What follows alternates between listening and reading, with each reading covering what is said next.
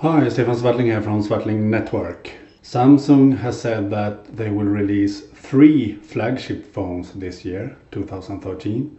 And we have already seen the Samsung Galaxy S4 that was presented on the Unpacked Event Episode One. So the second flagship phone will probably be the Galaxy Note 3. And we will see the Unpacked Event Episode 2, probably with the same theatrical presentation that we saw in Episode 1, just a sequel to that, where we will see the Galaxy Note 3. But an interesting thing that Samsung has said is that they will release a Tizen flagship phone this year. So Episode 3 of the Unpacked event will probably be about the Tizen phone that they will release.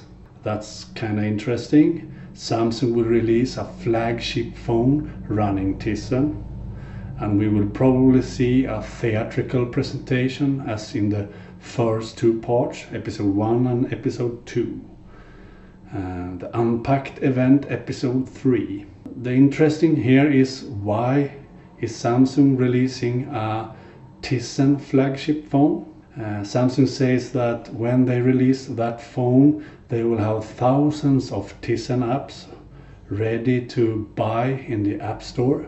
I think this is obvious. Samsung is trying to have phones running their own operating system called Tizen to see how the market will act, if the consumer will buy the phone and what the consumer will think about it and so on. If they will sell a lot of this Tizen phone, then I think Samsung will release more and more Tizen phones. I think it's quite easy to do that by Samsung, because they can release the Samsung Galaxy S4 but running Tizen instead. They can release a Galaxy Note 3 running Tizen instead. So in the future we maybe will see every new Galaxy phone released by Samsung in a Tizen version too. So not only in an Android version, the phone will also be available as a Tizen version. So the consumer can choose to buy a Tizen phone or an Android phone.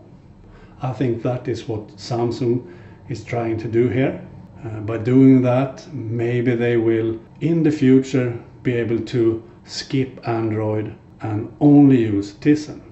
We will see about that. An interesting thought, at least.